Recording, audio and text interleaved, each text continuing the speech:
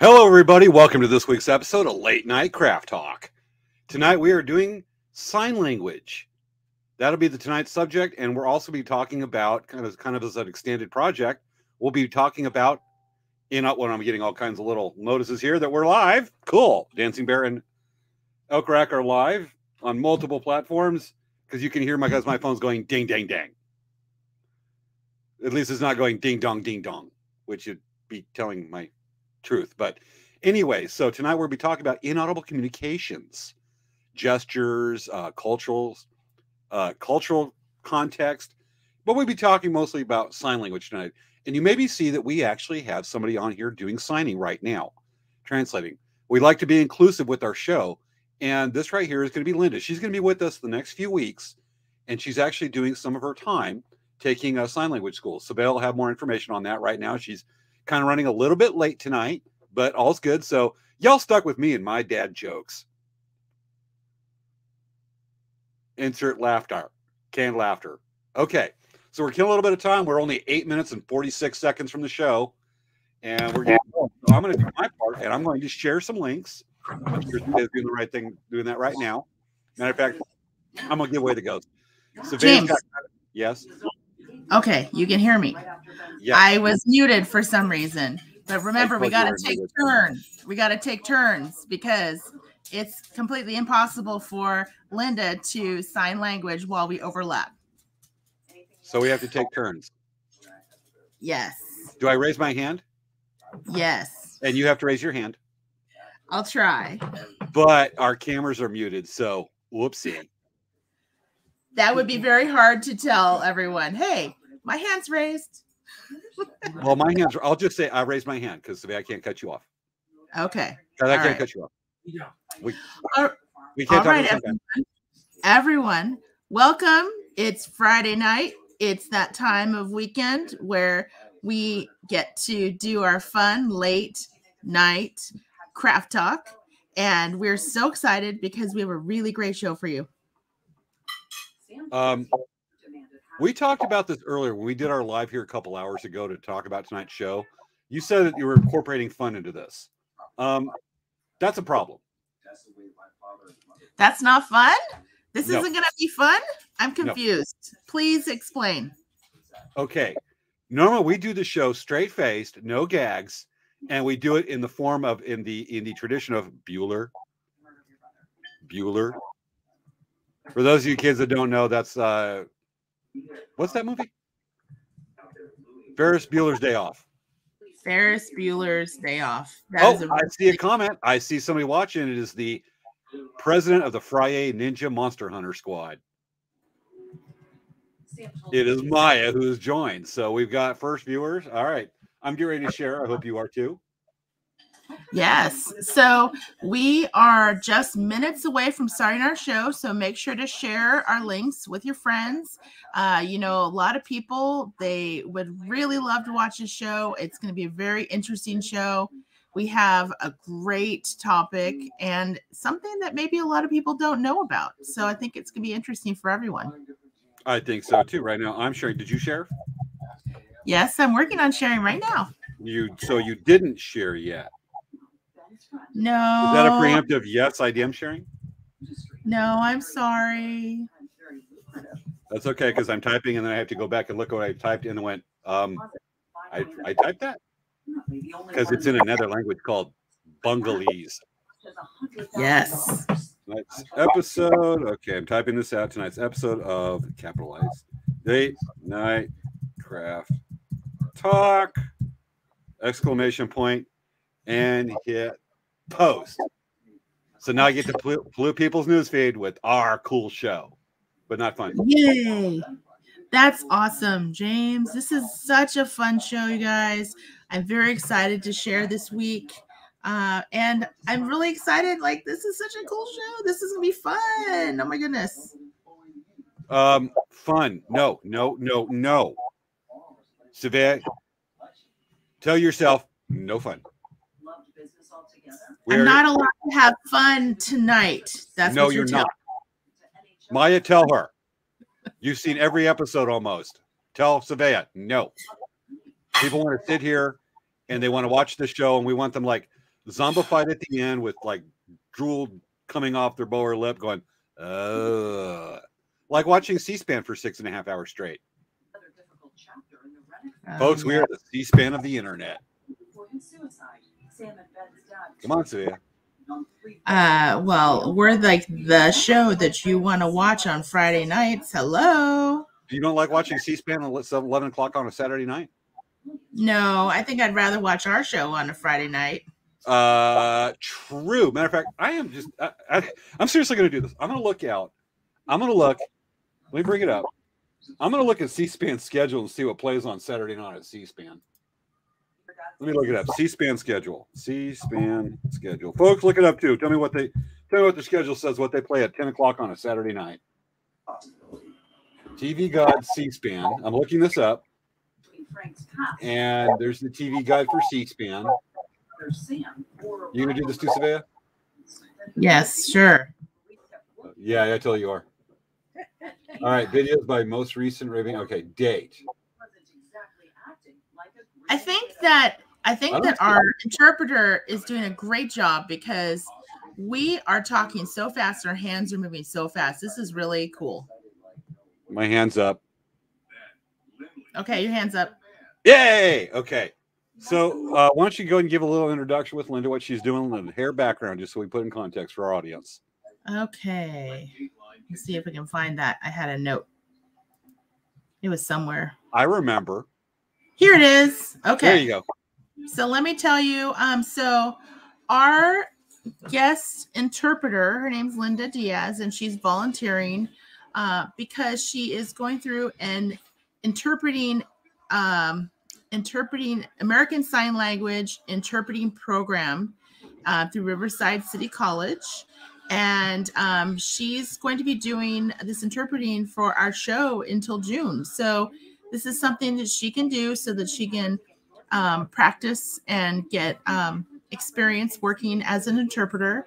And so we're really excited about that. I think that's a really cool thing that we're doing for her.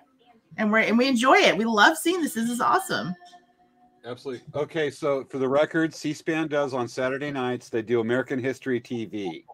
And they do lectures on American history. And tomorrow night's going to be, actually, it's kind of cool. 1960s African-American voter registration speeches. And covering. I actually watched that. That's very cool. Well, now we know. I'm going to watch C-SPAN tomorrow night. Of course, tomorrow I'm actually in Riverside all day assisting with an MBA student in a wilderness remote first aid class so that I can put a Band-Aid on a person 50 miles from the nearest road. Yes. Yes. So got to be overqualified. All right. Minute and 48 seconds to the show starts, folks.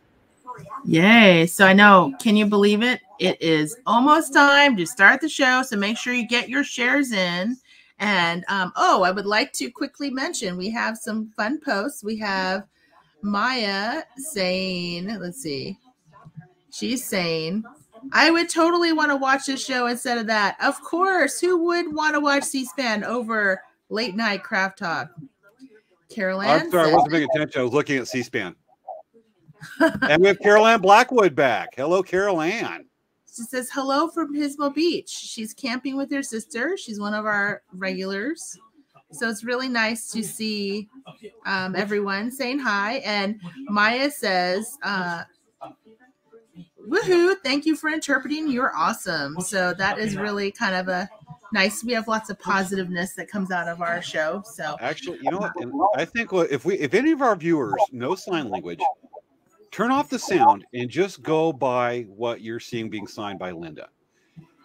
I want to know your impressions, just not accuracy thing. I just want to know what your feelings are watching the show with just the signing. That has got to be the coolest thing. I think that's really cool. Honestly, Linda is one of our customers, and she came into our store, and we were just talking, and she was telling me how she was doing this program, and I was like, "Oh, you do interpreting?" I said, "Oh, maybe you can come on our show," and she's like, "Really?" And so countdown. Oh, countdown! Oh my goodness! Here we go. 10, 9, 8, 7, 6, 5, 4, 3, 2, 1. Woohoo! No time. It's time for Late Night Craft Talk with hosts Savea Kamori Yang and James Hermes. On tonight's show, sign language and other forms of inaudible communication. You know, I tried taking a communication class in college, but I ended up hating discourse. It's time to start the show.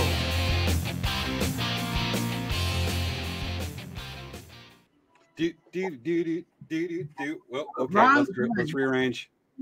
Yeah, we gotta. There. Okay. Ah, that looks good. How you doing, Savea? I'm doing good. Oh my goodness, this is really great. I'm glad to see us here, and we have a lot of viewers. So welcome. And I wanted to just mention, for those of you who haven't watched our show before, we do the show on every Friday night, and 99% of the time it's live.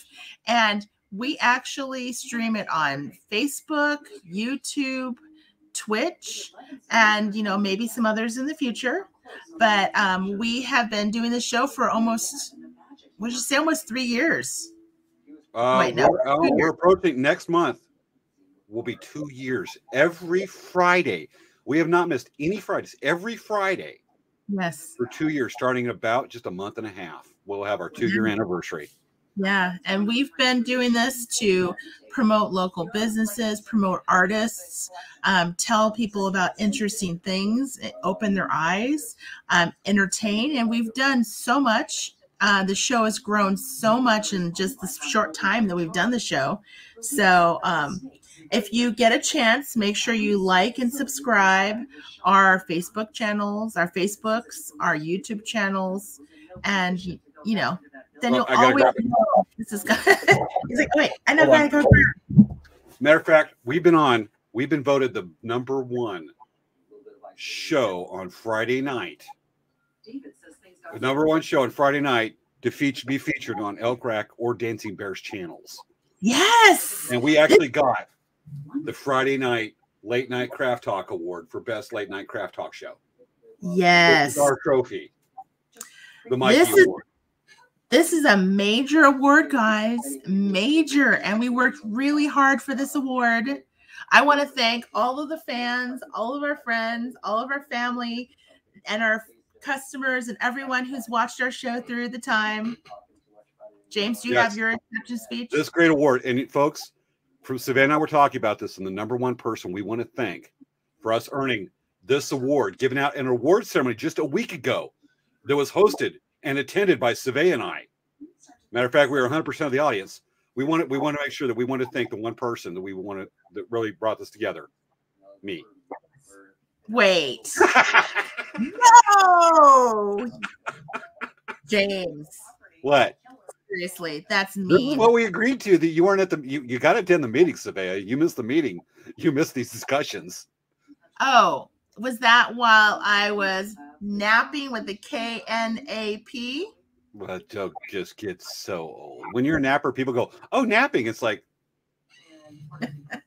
I've heard that so many times. And when you do that, I'm like, but you know what? Everyone loves it. That's why I do it. The one who thinks it's the funniest is you. I know, right? The Mikey Award. Okay, let me go ahead and put that back up on the shelf here, and we'll have to get a group picture with us with that next weekend. So, Savannah, what's going on? What? I was gonna say, make sure to not lose it, okay? Because it has to spend some time at my place, so we share the award, right? I'll take a picture of it with me holding it, and you can put it as your wallpaper on your phone, your PC, your desktop, and your digital picture frame. All right, what's going on with Dancing Bear this week? So coming up, well, this week we were working, and we really have been bombarded with orders for graduation stoles, which is really awesome. So we've been working on getting those all made and cutting all the blankets and getting everything taken care of. Our first batch is at the seamstress, and so we're working on getting those all done. And something coming up is something that's coming up that's pretty awesome is on March 12th, it's just around the corner, we have a elk rawhide drum class at Dancing Bear Indian Trader, and it's being taught by this really famous craftsman. Do you know who it is, James? The one who won the award for us. Me. It's a healthy conceit. Yes. So everyone, if you are interested in signing up for the drum class, there is room. We have a deadline of signups for March 8th because we actually have to order in the rawhide elk drums and we have to prepare them before the class the night before. So make sure to sign up for the class. It's on our website. And I will put the link in the chat so you guys can see it. And I'll post it up on the screen in a second. But make sure to sign up or tell your friends because this kind of class, we only do it once a year. So it's definitely something that a lot of people love to do. Carol Ann's done the class. She's had a great time with it. And you learn how to do a different craft that some people don't necessarily know how to do. And it's really pretty cool. And James makes it fun. So, and we'll both be there. Class right now myself because it sounds awesome. Yeah, you should sign up for the class. But I'm typing the way I type, and I misspelled my name. I spell it with a Z. So, hey, James. Yes. What's going on with Elk Rack right now? Okay, some of those feathers that I showed a few weeks ago, the Royal Palm Turkey and some of the others, I haven't had a chance to get the fans done, but I got 2 done this weekend. I was actually going to come over and bring them on the show, but I was working on the credits before, and I forgot to get them out of the case in my warehouse. So I'll be doing that, Savannah. I'm going to let you have the show for like a minute and a half while I go grab those, and I'll show them at the end of the show, folks. I promise. Okay. They are pretty. Okay, cool. Absolutely. So then what I'm going to do is I'm going to show the link. Do so. I'm going to show the link for this class. So it's on our website, shop.dancingbearindiantrader.com. If you type in the classes, actually. Did you do that on my Twitch? It's on all of them, yes. Okay. It's on all of them. All right, I see that.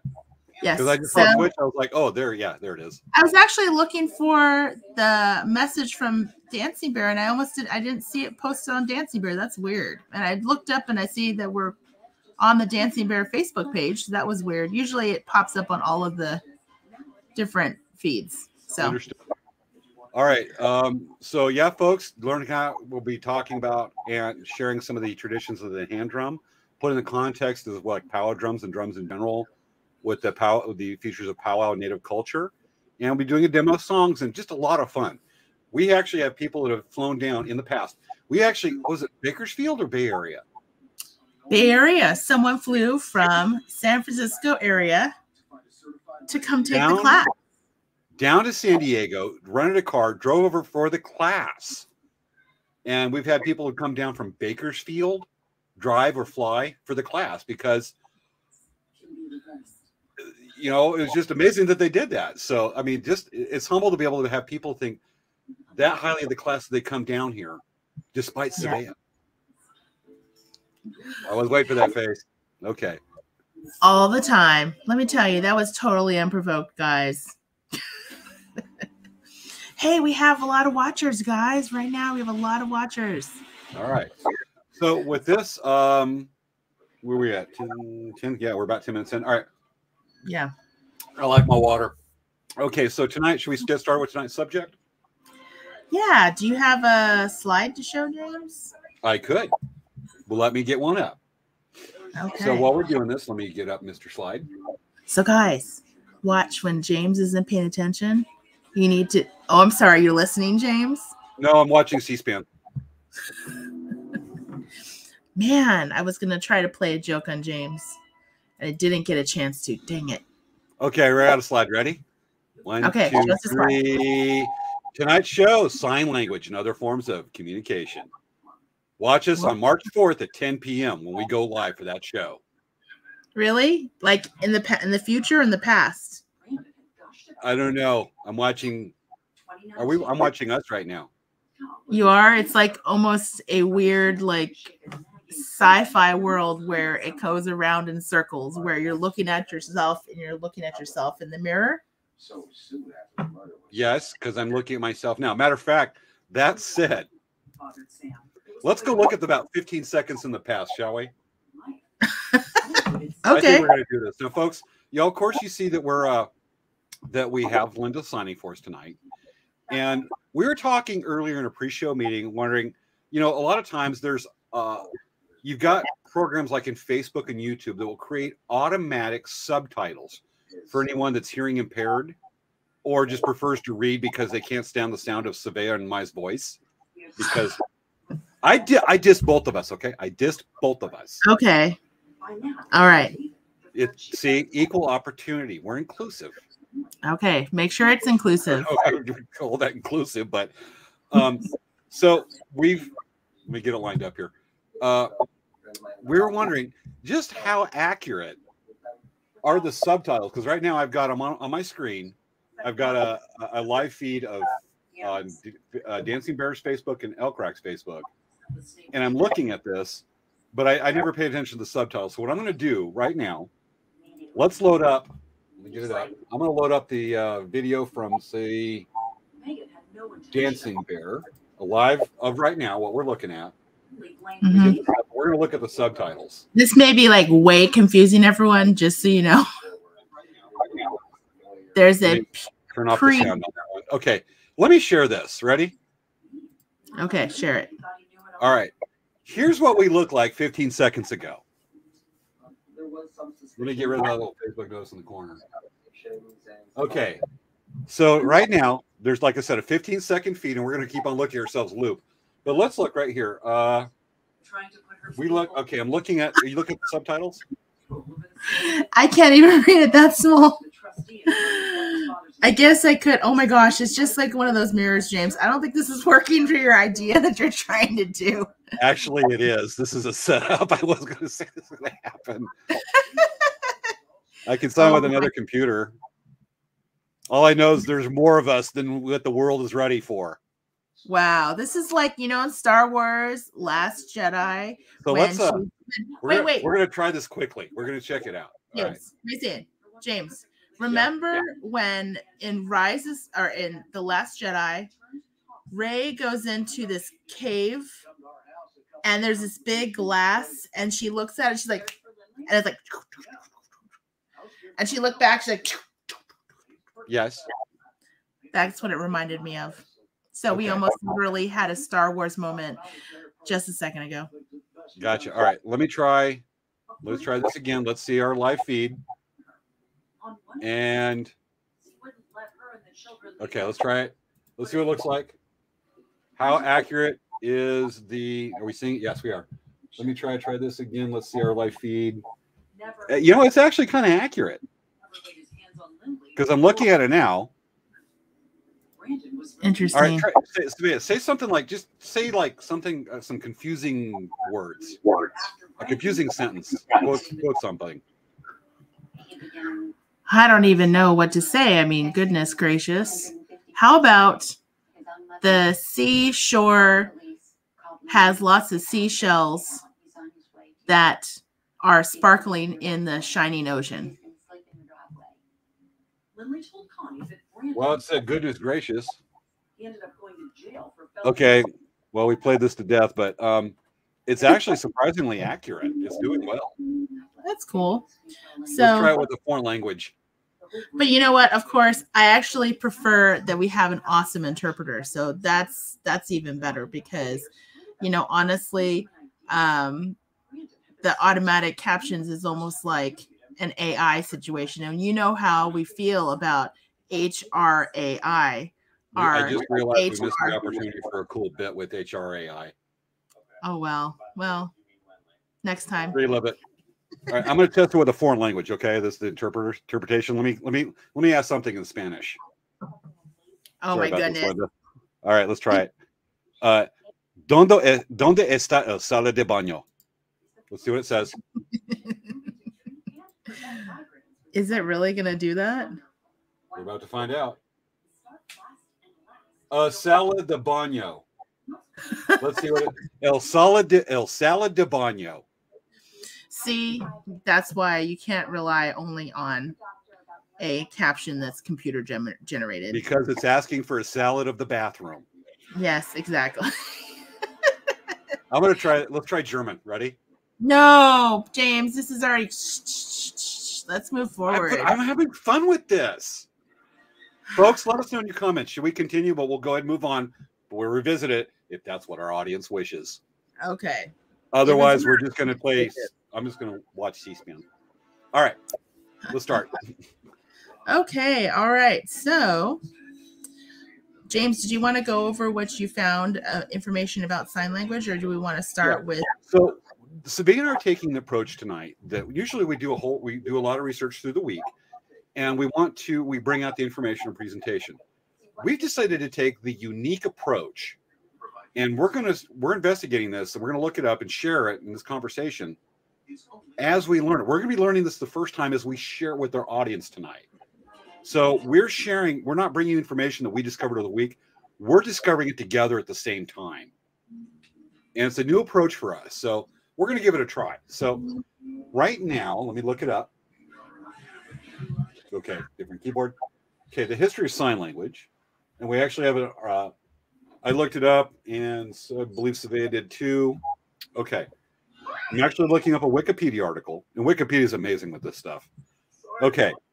The recorded history of sign language in Western society starts in the 17th century, so the 1600s. Wow. Is a visual language of method of communication, although references and forms of communication using hand gestures date back as far as the 5th century BCE in ancient Greece. Sign language is composed of a system of conventional gestures, mimic hand signs, and finger spelling, plus the use of hand positions to represent the letters of the alphabet. Signs can also represent complete ideas or phrases, not only individual words. Mm-hmm. I didn't know it dated back all the way to the 1600s or got its there. I'm sure it got standardized in the 20th century. But I didn't know. Yeah, I believe it because, for years and years and years, I mean, pretty much there always has been someone who might have a hearing impairment, and that has been a really great way to communicate. So I believe it. Absolutely. Real quick, let me close the door of the office because somebody's trying to sleep real fast. So, James, okay. So do we want to talk about the different, in general, and there's several places in the world, in different aspects of the world, that uses visual communication, gestures and visual communication, not verbal, to communicate. And we were thinking about it and just making lists of things. And we're thinking, wow, there really is a lot of people that use a language that has no verbal and visual. Yeah. There's many nations that, native nations that, use the lip point. Oh, yeah. It's actually from cultural, the lip point, like you see in some Philippines or Asian cultures, I remember one time I was talking with a friend and I'm talking with this friend. We're in a native class, she's teaching a native class. I'm there to kind of do something with hand drums about 12 years ago. And we're talking and she goes, "Hey." There's some relief with Lindley. I'm going, behind bars. It was a hawk, but it's like usually people go, "Hey, look at that." Well, this is actually considered rude, pointing in a lot of native cultures. And and I'm like, "God, I haven't seen that in a little while." I went, "There's a hawk." But when they're talking, they may just go, they'll tell you directions, but they'll go, go left, over, go, just look for the sign, and then maybe when you look at the road, go, and I've actually seen that. Really? I was a friend's house, looking for a friend's place, Navajo reservation several years ago, and he was like, sheep camp, live in the outback Navajo, and I'm talking. That's one person. You're in a chapter house and going, "Hey, to get over to this place?" Rose waiting for me, and she goes, "Yeah, just go over that road over there, and then maybe 10 miles, and I'm like, I miss this because I used to see that a lot as a kid out there. My first experience with the lip pointing is when I was working at the ASU powwow back in, goodness, this was like probably in the late 90s, early 21st century. And the coordinator, Lee, he would actually say, "Hey, Savea."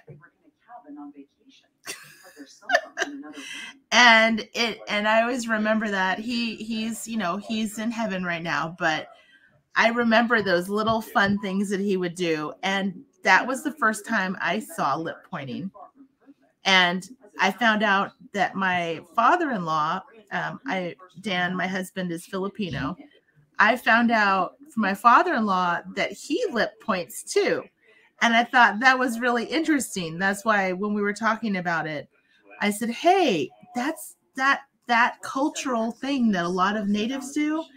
The Filipinos do it too.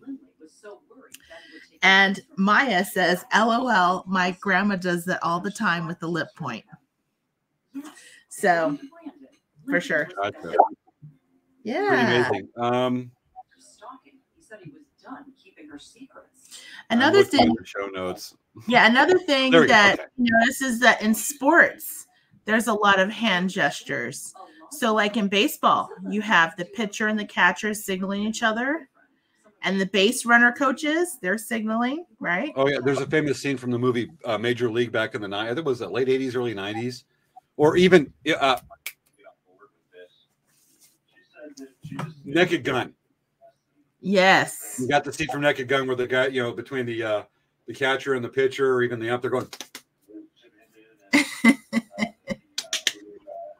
I remember like whole conversations, just the thing, and you got the pitcher going, and you got the catcher going. On the day of the murder, he told investigators. And the pitcher's going, and it's just amazing what they do. And then you have like the baseman, and you see him going like that. It's like a whole argument just between what the dude's going to pitch and the play they're going to do.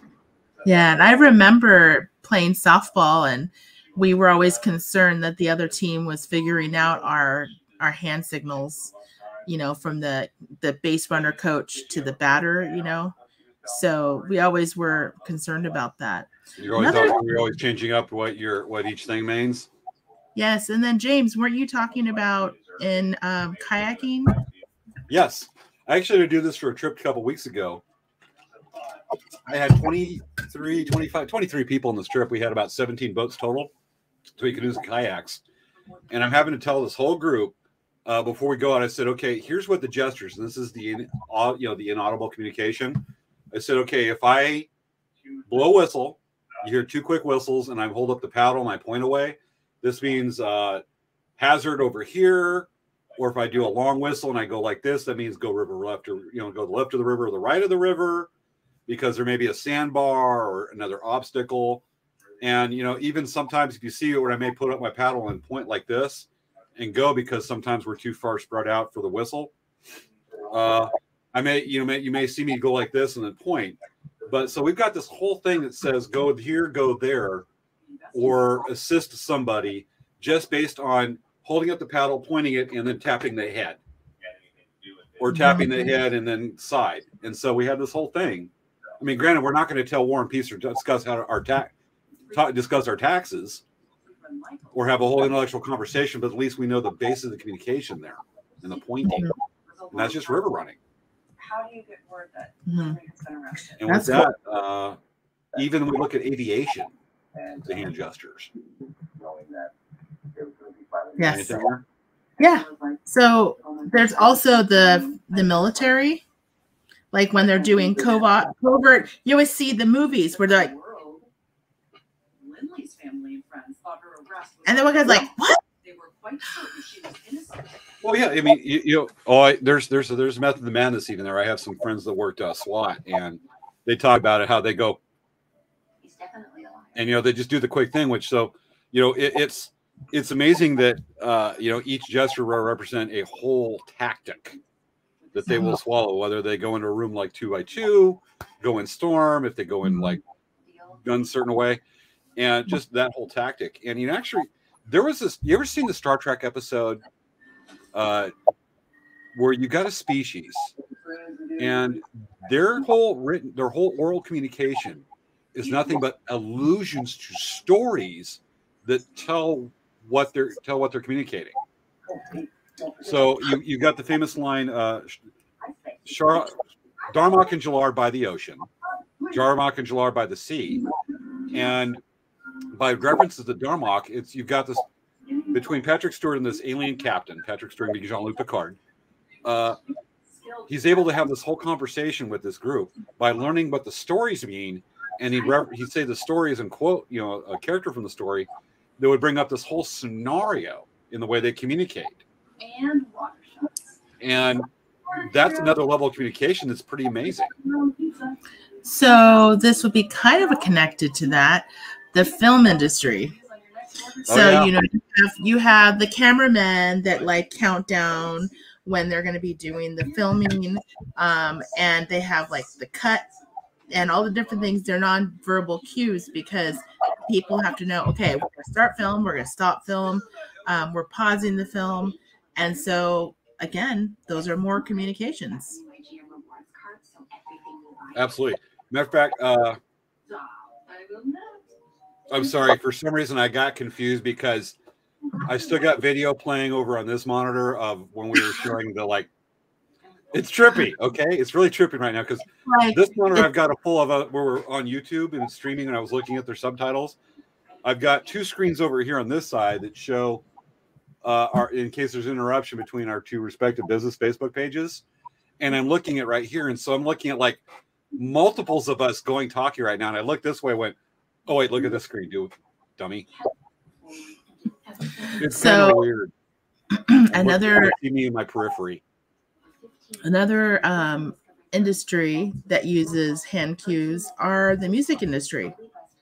So it's similar to the film industry where they keep rolling, recording, stopping, starting, and adding in sound. You have an orchestra leader, conductor. So there's a lot of different communications with that. But I wanted to touch back on my experiences. I'm doing the orchestra gestures, like from Looney Tunes cartoons. Dun, dun, dun. Okay. So I wanted to say, back when I was in college, one of my roommates for the summer, she actually was in the American Sign Language program at ASU. And so she had a lot of friends that were hearing impaired and really nice people. And we actually, this is kind of fun. We went to, as college students, we went to a nightclub together. And the interesting thing is that her friends, this is way cool. Back in the day, we were traveling in two cars. And what they did was they would use sign language, and they would talk to each other from two separate cars and have conversations. This is before cell phones. So this is kind of fun, right? So they're like, hey, do you want to go to eat after, and all of a sudden we were told, okay, we're going to go to this restaurant because they want to go eat now. And we're like, okay, cool. But we went to this nightclub, and one of the guys, he loved to stand right next to the speaker. And, usually when you go to those clubs, you kind of stay away because they're really loud. But he actually liked to stand next to the speaker because he could feel the music. He could feel the beat from the speaker. And I thought that was really cool because, I never thought of that as someone I can hear. But he has always had a hearing impairment. So for him, that was for his way to enjoy music. And I thought that was very cool. Outstanding. It reminds me of many years ago, I'm singing a powwow on a drum, and we had a person come over, and they just, hearing impaired, obviously, and they put their hand, they were talking, and they just wanted to kind of feel as they're singing, they get permission to do that. And they just like the reverb of the drum, and they could see us going. But a good powwow drum is gonna reverb from just talking around it. I've got a powwow drum in my room that I keep it covered up, but if I uncovered it, it will actually, I can hear my voice reverberating against the drum head. I love a drum with a lot of reverb where you pound it and you hear that boom 10 seconds later. It's awesome. but just talking like that, and they could, you know, catch up the reverb. And I'm just always, in a way, envied what they're feeling. And it's such a foreign experience for us, being able to hear what they're feeling on that with the reverb from the drum and the voices at the same time. It's got to be such a unique and just foreign to us experience on that one. It's amazing. Even with that, you know, as you mentioned, you know, even talking, your friend signing, even looking at, like, say, a sporting event where you have an interpreter that is using sign language to sing the national anthem in that one. And, you know, that's all taken through you know, I'm sure the elegance of the hand movement of the person singing, that's got to be amazing. I wonder how they sing rap. That's interesting. You know, the one other thing I wanted to talk about for that experience that summer. So have you ever heard what a TTY phone is? Touch to y'all later. I don't know what the actual initials are, but yeah, Google it really quick. But this phone has been around for a long time. I don't know exactly how long, but this phone was actually a phone that's, you can dial up, so you can call TTY phones to TTY phones. And what happens is that there's a keyboard, and it actually shows a message it shows a message that a person on the other end is typing. So that was my first experience with the TTY phone, because people would call for my friend and I would answer because I was there, and I would say, oh no, she's not here right now, but do you want me to leave a message, you know, whatnot, because I was her roommate. And I thought that was really cool. It was like a keyboard. Yeah. We have a comment. I was looking it up, and you said it was called TTYL? TTY. TTY. Okay. Because right now we have one of our viewers right here. Thank you, January Chu. I'm sorry if I mispronounced your name, but teletyper. It's a teletypewriter. Whoop! We hit the wrong comment at the same time, and I actually took it down. Teletypewriter. Yes. Teletypewriter, because I actually hit TTYL, and I went, I should have known better. It's not that. Talk to you later. Yeah, it's really amazing that there's a lot of different services that help people that are hearing impaired, and especially, you know, with technology.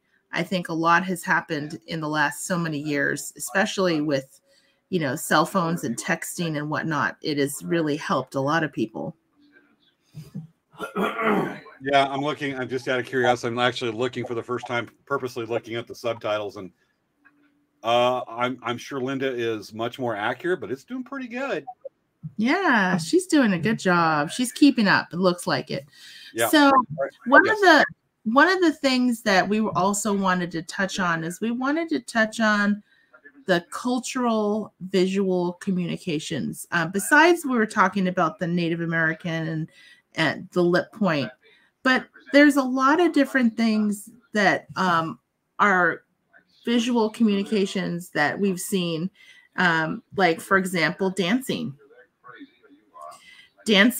in, like, I don't know if you've heard about the description of tango, where it's a conversation of dancers. Have you heard that before? Because the way that your feet are positioned, that's a yes, no, maybe.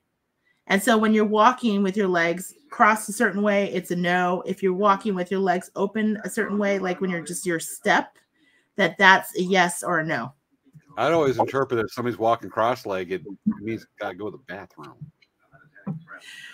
Well, there's a lot of in dance and ballroom and in, you know, swing dance. There's a lot of expression. My husband and I used to swing dance, and when you're dancing with people, like, there's a lead and a follow, and the way that the lead communicates, they communicate certain dance moves by using hands and just like leading with like their hands and lifting arms and whatnot.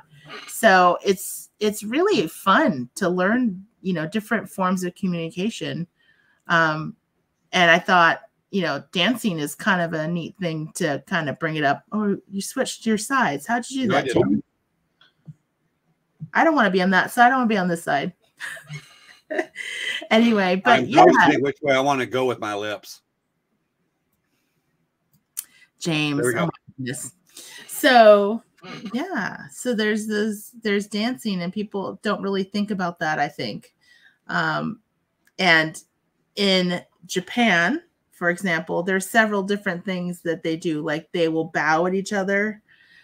That's considered, you know, respectful and greetings, right? You bow. And then another thing that a lot of people don't think about, you know, that lucky cat, you know, the cat that has the hand that's like this all the time. Okay, you know, actually, I have it here. Let me grab it. While she's doing that, just to give another example, just on local. I mean, when you talk about dancing, honestly, the only okay, here we go with this. Oh, go ahead. Continue. No, go for it. Go for it. So this is a Japanese lucky cat, and see how its paw is up? So yes. What it's doing is, in Japan, the gesture to call someone is said here in the U.S. be like, come here, right? This is what you do. You know, you kind of motion, the come here motion. In Japan, they go like this, come here. And the reason why they do that is because it's like, you know how cats, when they dig in dirt, they kind of comb the dirt towards them? Yes. Right? So it's like bringing things, you know, it's culturally, they see it as, you know, bringing things to them. So that gesture of come here is the idea is you want someone to come over to you. And the lucky cat actually brings in good luck by bringing it in. Cultural basis says actually, when you look at another culture, that's actually kind of the exact opposite. At the country club, when I am done with the valet and the waitress taking my order at the country club, I go, you go on to the kitchen now. Go on to the kitchen. You may go. Be gone. Of course, if I was going like this, it would be come here to somebody's Japanese. But, you know, at the country club, we go, you may be dismissed. Yes, this is true. But it's interesting because different cultures see it differently. Right. So, but yeah, I noticed that it's funny because my dad would be, I was like, come here, come here, come here. Gotcha. When you talk about the dancing, when you talk, I know you did ballroom dancing, and I used to do swing dancing. Swing dancing, specifically Lindy Hop. I don't.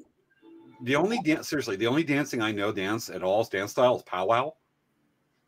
That's it. If you asked me to do a Texas two-step, I could do a parody of it, but in sincerity, when you go out there, all I know is powwow. Specifically, I mean, I've taught and know how to do the hoop dancing up to, you know, maybe 12 hoops, but specifically grass, men's traditional, men's straight, and definitely, you know, we all know round dance. And I have to work with some girls on their basic steps, which is there's a lot of commonality to it. Would say women's swing shawl or fancy shawl. Jingle dress is one of my favorite categories. But one thing I loved is a kid in the 90s, early 2000s, seeing Vietnam vets during, say, a sneak up dance. Okay, got water. And they would do this whole story. When we talk about inaudible communication, they would do a whole story about one of their missions when they're sailing to missions in Vietnam. You get the Vietnam vets, and they're talking when they're out in the field. And they're reenacting a whole story to that, which is the basis for men's traditional, or war dance is another misnomer, but a common name for it. And even then, to even now, seeing veterans for deployment in the Middle East, Afghanistan, and Iraq, and seeing them doing that tradition in the men's northern, carrying on that. I've even seen a little bit of chicken dancing. Is they reenact the stories when they're on deployment. And I saw one, and I watched one guy, and he's going through it, doing in that tradition. And I went, that dude's been to Fallujah. And I talked to him later in a private way, and we went up and says, dude, I saw you in there. Fallujah? And he goes, yeah, man, how'd you know it? I know. Just we work with a lot of veterans. And it's amazing, just that dance and the communication. and what you could tell from it, what they're doing, you get the general idea. And amazing, just amazing to be able to just see that again, that word illusion, which is we're probably not going to burn out that word tonight, but that illusion of what they're doing and seeing it, pretty amazing. Mm-hmm. So I see that someone asked about Lucky Cat. So I wanted to kind of talk about that. So I really love like Japanese cultural folk art. And there's a couple different things. There's a couple of really popular ones, but one of the real popular ones is the Lucky Cat. It's also called a maneki neko, which is it's a cat that's lucky. Okay, neko is cat, and they come in lots of colors, and their paws go, their right paw or the left paw or both their paws are up, and they have lots of colors. And generally you see these at Japanese restaurants. They are, so everyone should know, I'm making sure everyone knows right now, these Lucky Cats are Japanese. They are not Chinese. I went to a Japanese restaurant when there was a lot of Buddhas. Well, you will see these in many Asian restaurants. A lot of people don't realize that it is actually a Japanese tradition, but a lot of the Asian restaurants will pick up the cat and put it in their restaurant. We have them in our store. We have a whole bunch of them in our store, waving at the door. Come in, customers. Come in, customers. You sure the cat's not going, thank you, customers. You know, I go back to your car away from my club. I wish to nap with an N, not a K. So for those of you who don't know, I like to tease James all the time because it's fun, because it makes him mad. He actually naps arrowheads. Excuse me. He naps arrowheads and from stones, and that's K-A-N.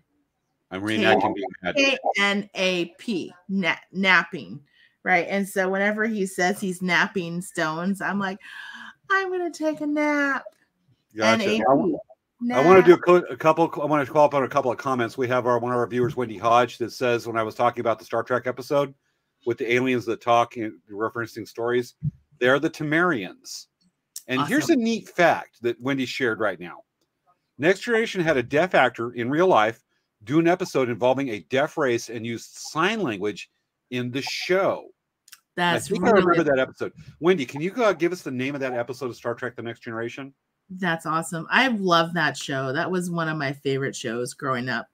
Yeah, you want to Google? Well, there's a deaf actor that was had a lead part in the movie The Eternals from the MCU. Let's look her up. Her name real fast, because I think I remember that episode of Next Generation. But Wendy, let us know what that is. Lauren Ridloff. Got it. She was the one that was like super fast, like the Flash, but yes. in Eternal. In MCU, yes, that's because I'm going to have a DC character.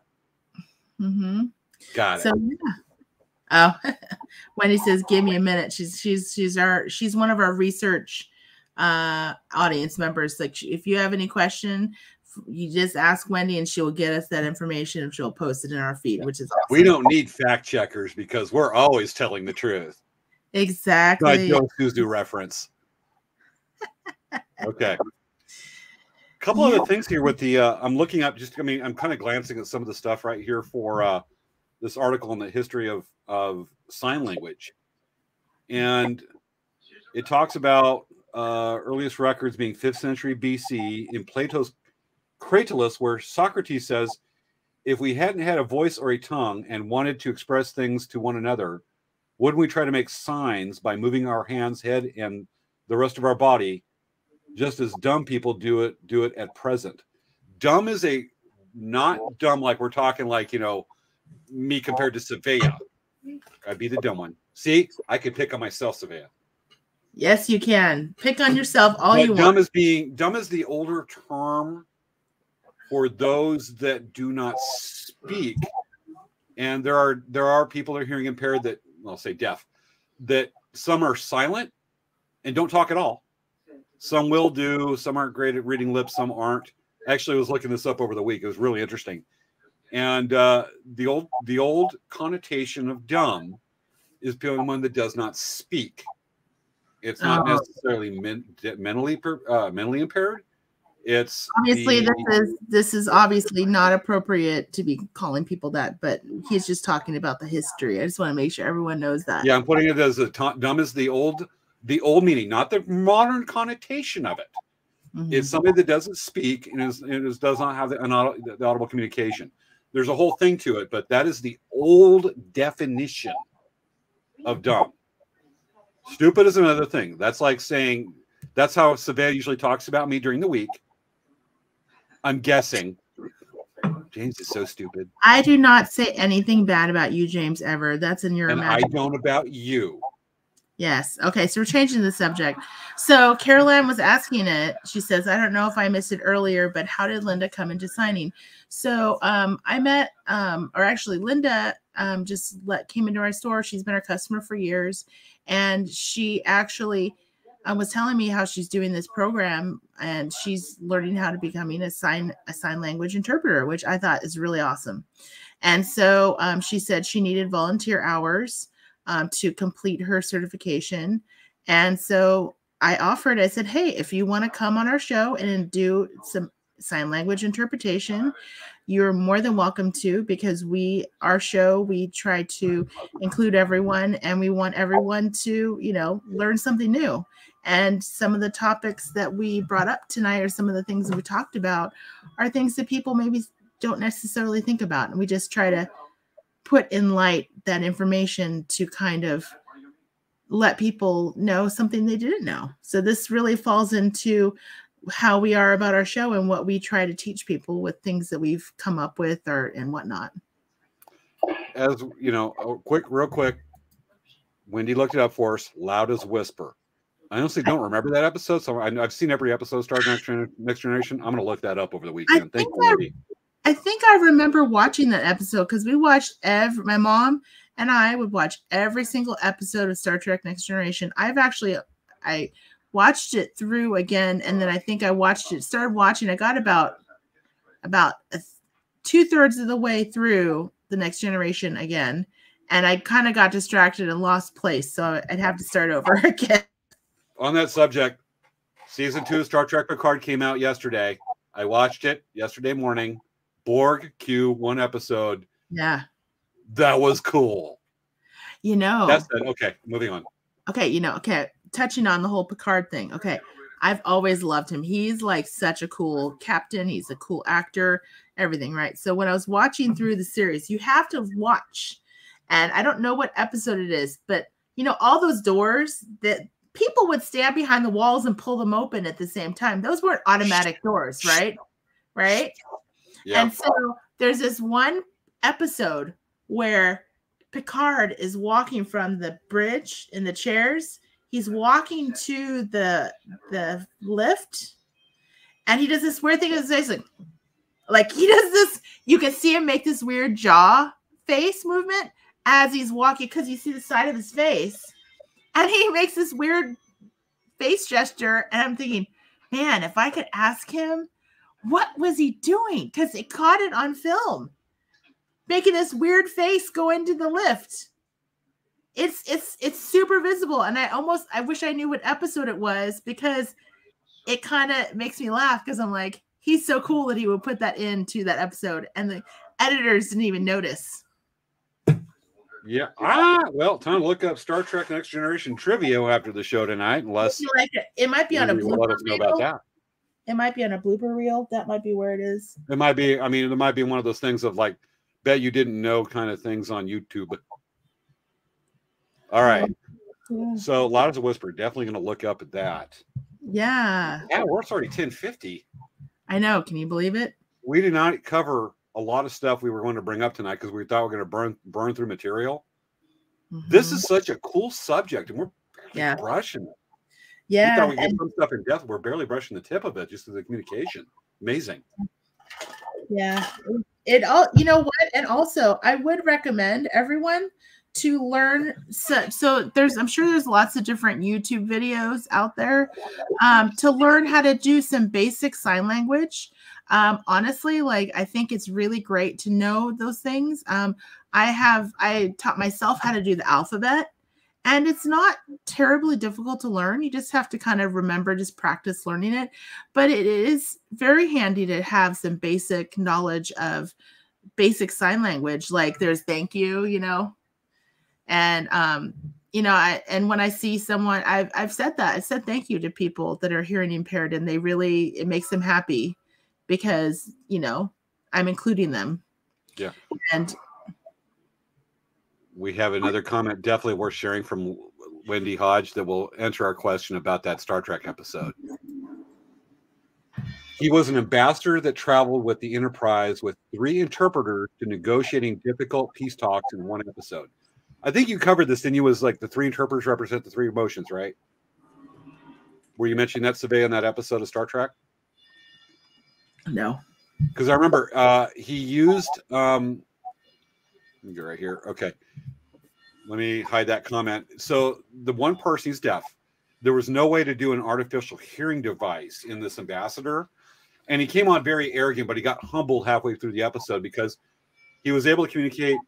He had 3 interpreters. One represented like intellectual, the other represented emotion, and the other represented something else. I don't remember what the heck it was.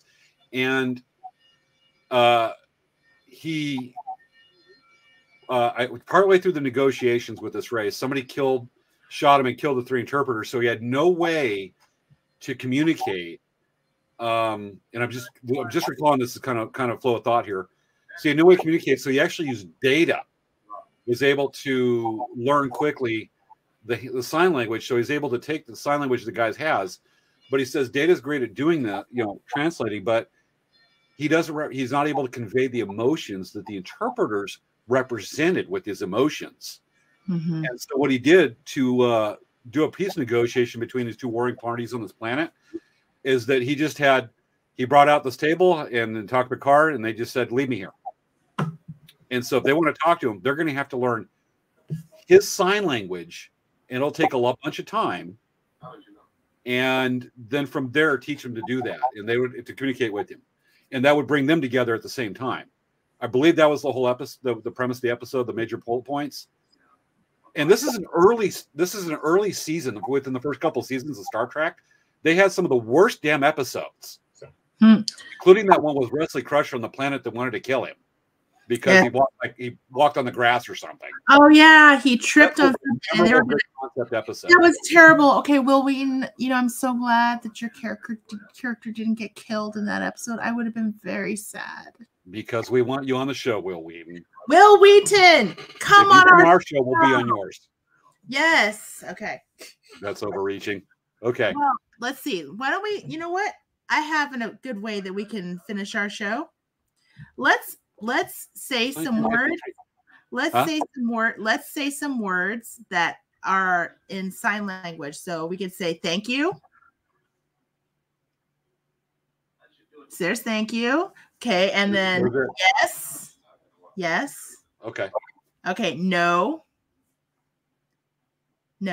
Okay. Thank you. Oh, I said thank you. Hello. Okay. Yes. Okay. Is there anything you can think of, James? Thank you for watching our show. Actually, I don't remember that. So that's actually kind of cool. Yeah. All right.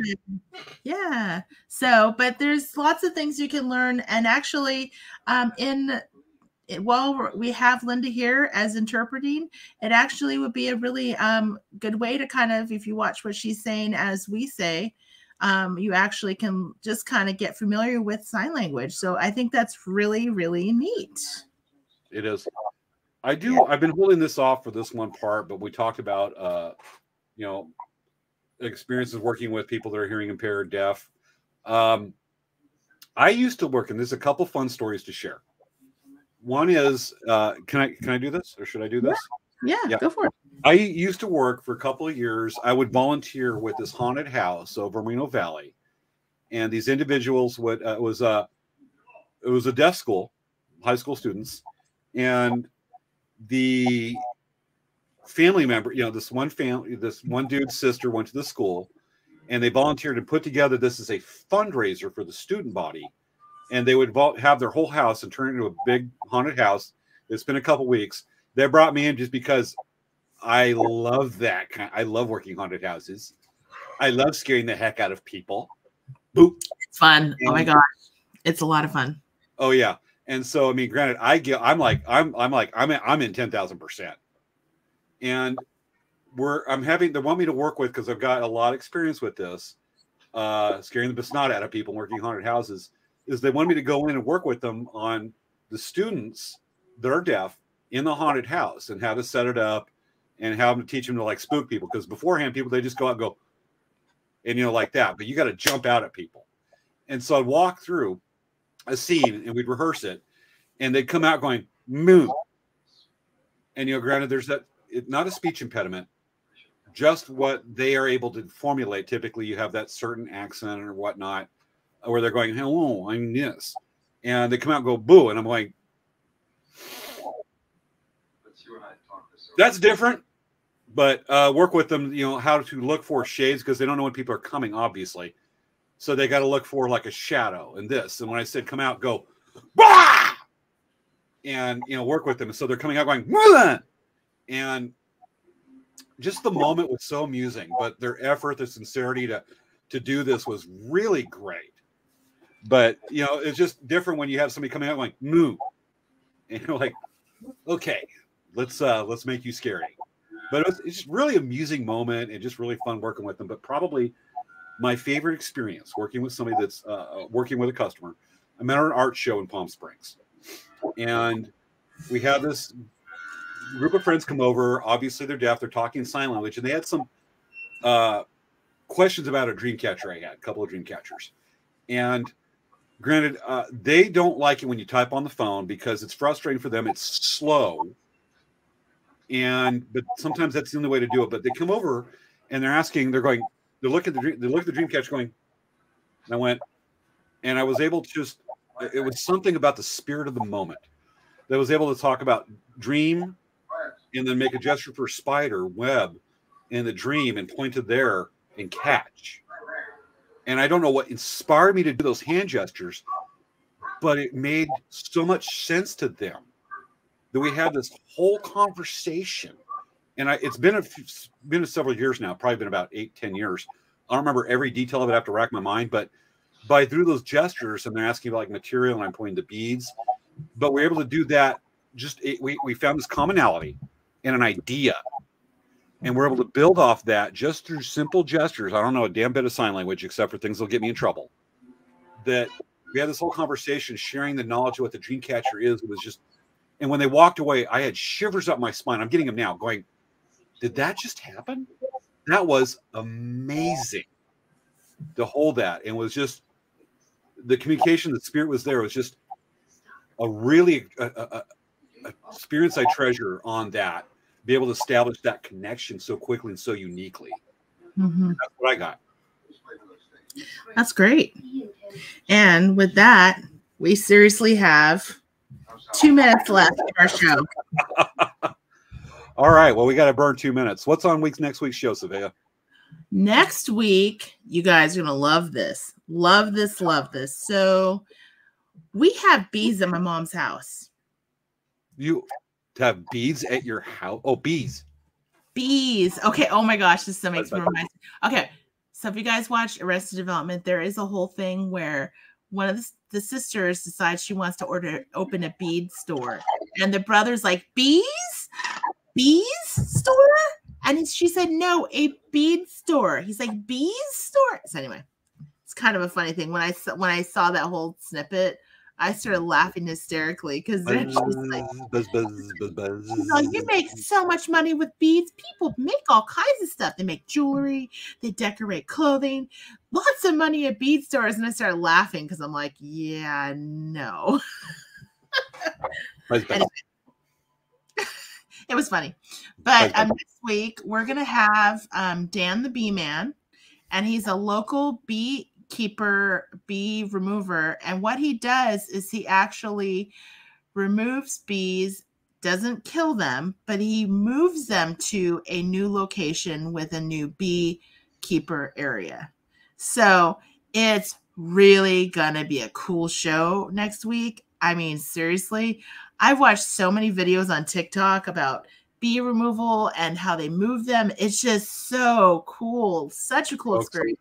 Folks, And we're going to build a buzz around this show for a week. and oh my gosh, he was saying, or he actually asked us, he said, oh my gosh, I would love to be a part of moving these bees. And he said, oh, for sure, you totally are welcome to come and help me. So Mom and I are going to suit up and we're going to Seriously. Yeah, we're going to What help day? him next Friday, assuming the weather's okay and all that. Friday? Yeah. It just depends. We may have to move it depending on, the weather, because like we were supposed to do it today, but ended up being like fully rain. If I come down to Escondido a day early, I could do this too. Oh. I'll spend the night at a friend's house over Lakeside. Doug, if you watch the show, I'm going to be calling you. And then come do the drum class. We just got to work out the drum. We'll talk about this after we get done with the show, but I could do this too and go buzz. Yes. And he said that if there's any extra honey, we can have it. And there's any extra bees comb, we can have it. So we'll have beeswax from our own bees. Buzz. So, but we are moving them because they've gotten quite large and they need a new home.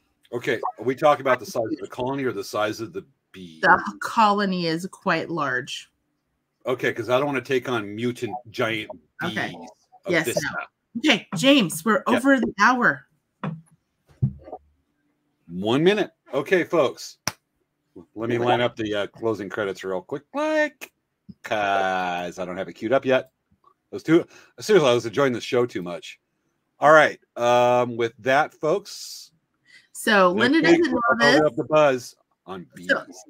So Linda doesn't know this, but Linda, I know you did a great job of interpreting, but at the very end of the show, we like to dance our way out. So I don't know what you want to do. You don't have to if you don't want to, but you're more than welcome to dance your way out. Okay. We ready for closing credits? Yes. Closing credits. This has actually been a surprisingly, they're all fun, but this one's a bit more stand out than we've had. We coached a lot of subjects, and Wendy, thank you for looking at that information. That's outstanding. And we spent more time talking about Star Trek than what's it called? War Stars? Oh, yeah. War Stars, whatever that minor sci-fi franchise. Okay, self-proclaimed Sith Lord. Okay. All right, so end of the show. Fewer, more powerful. All right. Okay, folks, this has been another episode of Late Night Craft Talk. We'll see you next week. Bye. Cue tap dance.